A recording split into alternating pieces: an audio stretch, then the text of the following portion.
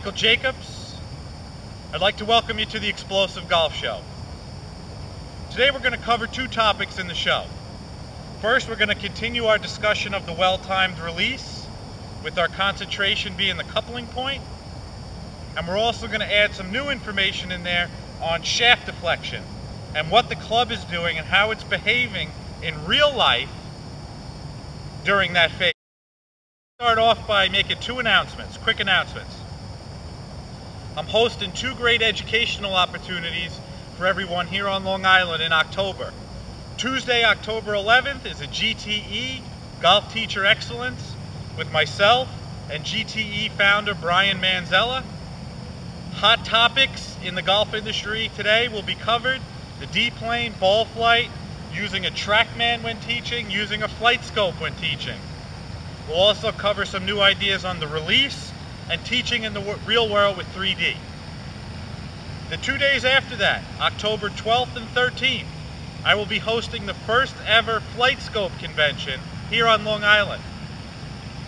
A perfect opportunity for not only flight scope owners, but for all those interested in learning more about teaching with 3D Doppler radar. So I would definitely look into those.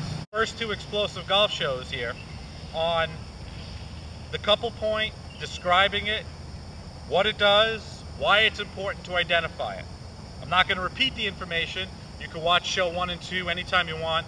And there was a lot of questions. I received a lot of emails talking about it, and I think a lot of the answers are just right in there if you don't have your own agenda and people are not trying to confuse people on the information. So I suggest you rewatch those other two shows. I will touch on a couple of different topics here. One of the most important things about identifying this point between the hands is it takes a very well-defined path. Forever in golf instruction, it was always monitoring the butt of the club and people drawing butt of the club points and where it points at different points in the swing, or the right forefinger and where it is on the back of the club. As we get into this show and I get into shaft deflection, a lot of people are going to be embarrassed when I talk about what the right forefinger and what the shaft is doing, really. But anyway, where these two hands join is a point of reference that gives us a very well-defined path. The butt of the club and underneath the couple are making very extreme movements, while this couple point is taking a very well-defined path. So that's why I described it, and it's a great concentration point. Let's get a little more into the content, and I'm going to introduce you to some ideas about shaft deflection and what's really happening in this well-timed release. Now I'm going to take some, I spent a little time the last couple weeks, and I was trying to decide exactly what I should share in the show. Obviously this is not an instructional video, and obviously I'm going to make one and publish a book, but I'm going to just give you a little bit of information that you're going to find very interesting.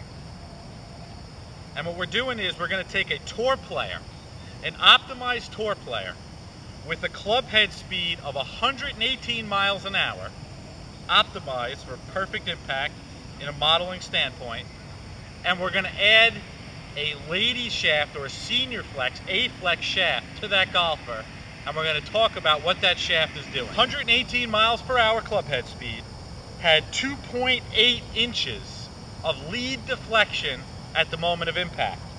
What's lead deflection? Well, this is with the driver, so what I'm giving you this info is on with the driver.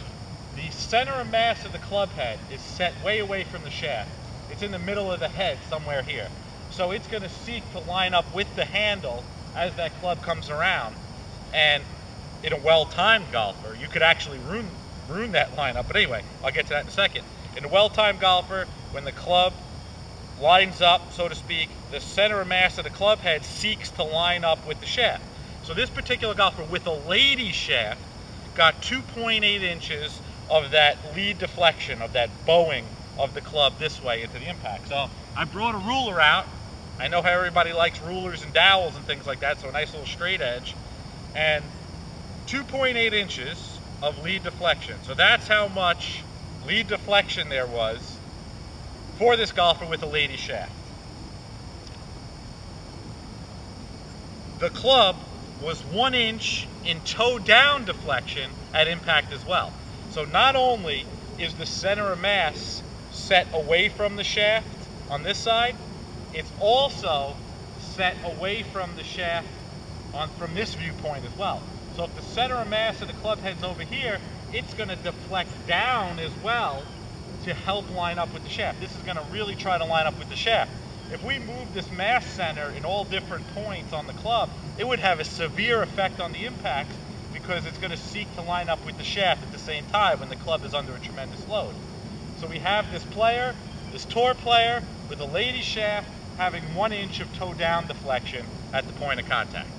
So keep those in your mind as we go on here. We have a dynamic loft gain of 6 1/4 degrees. So while this thing is obviously going into lead deflection, it's adding dynamic loft. Here the golfer picked up 6.25 degrees.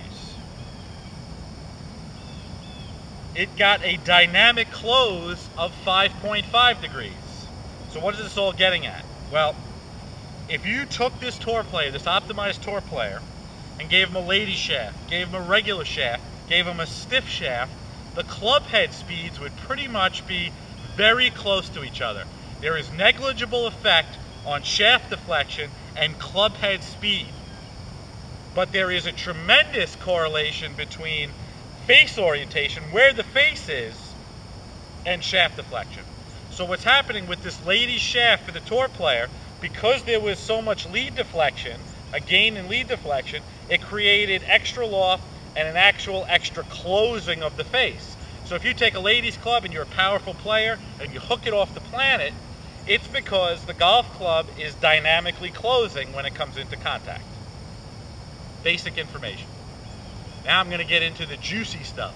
In the toe up direction, at the top of the backswing, when the golfer's going in transition, they gain the biggest bending mode of the club altogether.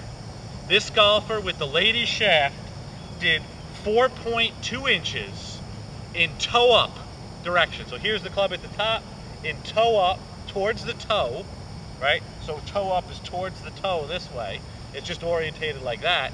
In toe up deflection, 4.2 inches. That's a lot. So that's your biggest bending mode.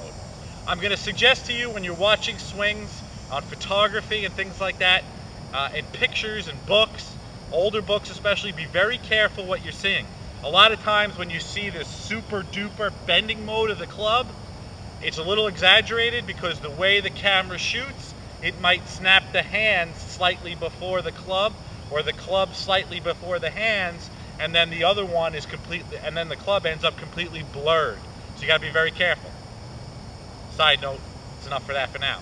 So we have maximum toe up deflection here, 4.2 inches with this lady shaft.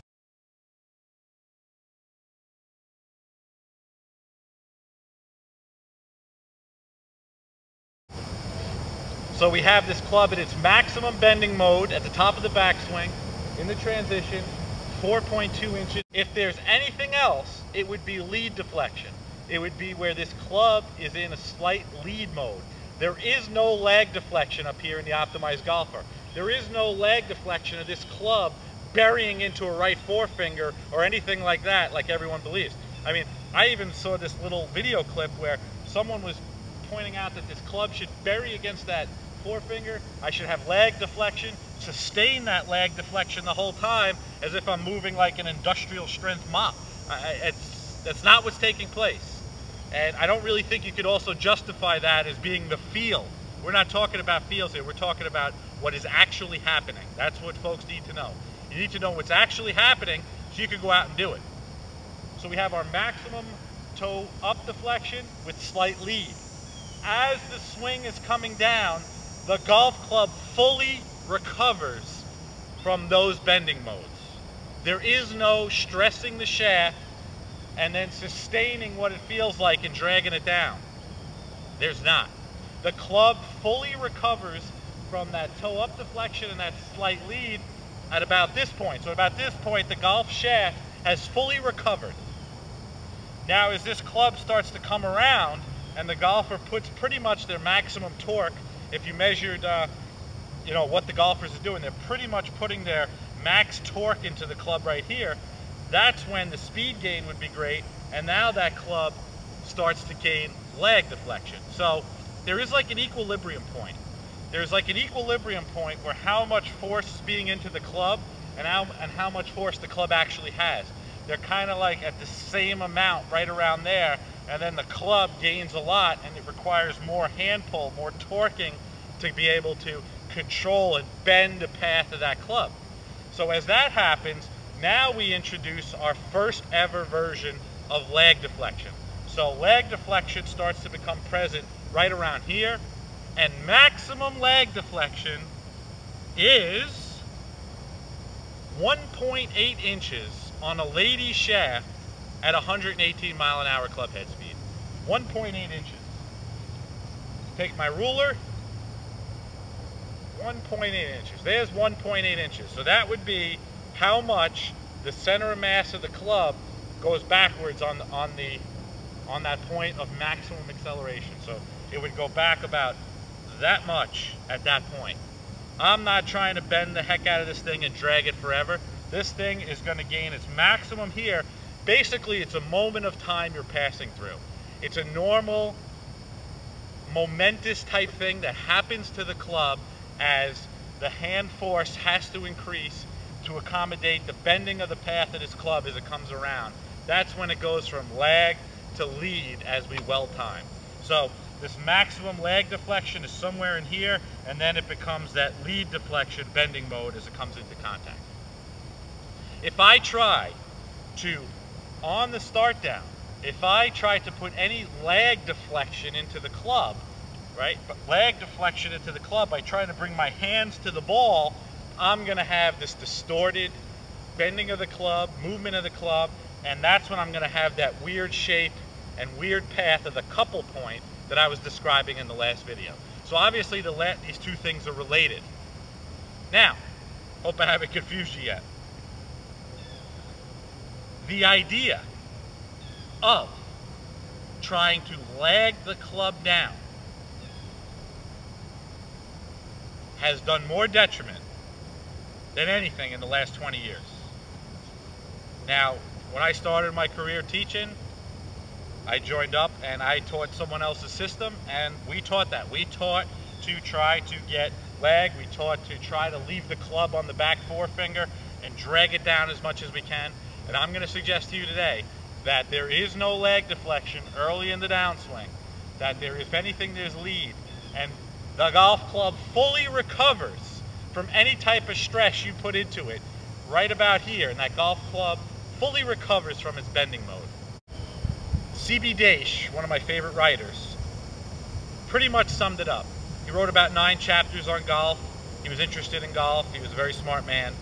And he summed it up in the last sentence by saying, pretty much the problem of golf, what you have to solve as the golfer, is moving a club, preparing to orientate the club for contact at the best speed possible, as if the golf club through the hitting area was unsupported.